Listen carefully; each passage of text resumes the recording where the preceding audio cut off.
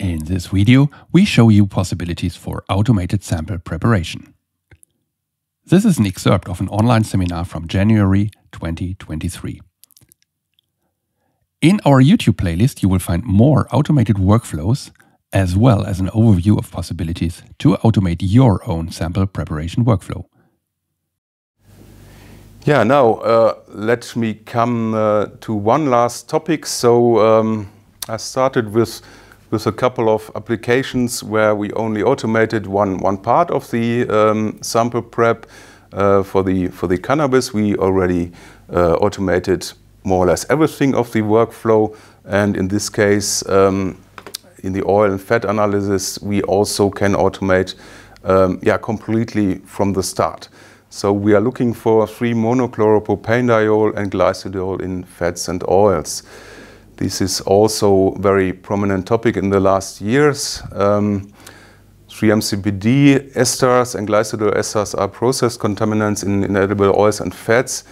And in the human body, when we eat the fat, they are cleaved to form the 3 compounds, 3 MCPD, 2 MCPD and Glycidol.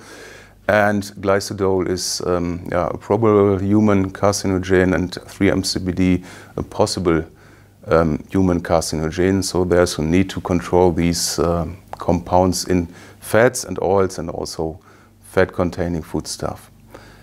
There are many standards and norms nowadays which describe methods for 3 MCPD and Glycidol determination.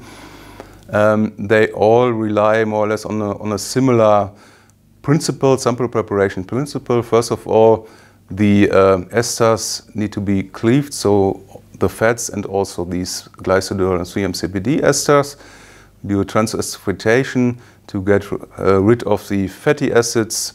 Then a transformation is done from the Glycidol to a 3-MXPD, and the fatty acids, the FAMEs now, they are extracted and removed, and also the analytes are extracted, and then they need to be derivatized for later GCMS or GCMS-MS determination. So that sounds already quite complex, and it really is. So here are, from one norm, we have just listed up all these different pipetting and preparation steps. So this is really difficult to do manually. You can do it, but it is a lot of effort, and in this case automation is highly recommended. And we have realized this on such a workstation here, or preferentially we use an online cupping to a GCMS or GC triple quad, and we translated this AOCS method to automation.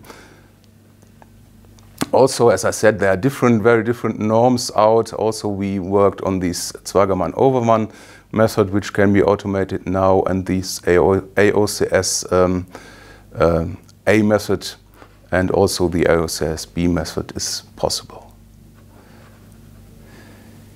Follow the link to watch the whole online seminar.